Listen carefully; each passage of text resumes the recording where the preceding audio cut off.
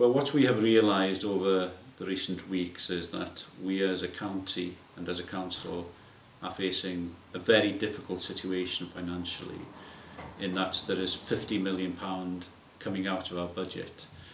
We have faced situations previously where we've had a reducing budget, and that's been over a period of years. But now I think the situation has changed quite dramatically, and it's got even more serious. The budget coming to the Welsh Government from Westminster, of course, as we know, in times of austerity, that has declined, and in turn then we are getting less from the Welsh Government as our councils throughout Wales. But the sums now have increased dramatically, and because we have had to make savings over quite a few years, it's becoming increasingly difficult for us to find those savings now. So what we've decided to do is to get a specific piece of work and try and work in partnership with the people of Gwynedd to look at those savings. Are there ideas that perhaps we're not aware of but the public is?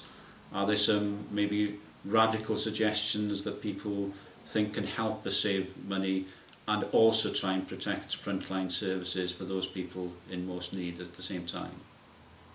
Well, what we're trying to do is to make it as easy as possible for people to contribute ideas.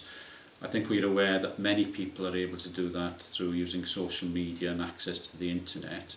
We've got a specific website that people can connect with, and that's gwynedd.gov.uk/Gwynedd Challenge, and all the information is on there, and there's a form that people can fill in with any suggestions. I'm sure they can also keep up to date through various social media such as Facebook and Twitter and so on.